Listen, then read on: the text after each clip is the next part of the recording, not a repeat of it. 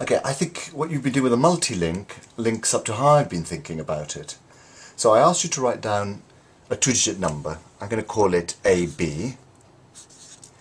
Now the column headings would be tens and units. So if I've got A lots of 10 and B lots of units, that represents 10A plus B. And when you reverse this number, you get BA.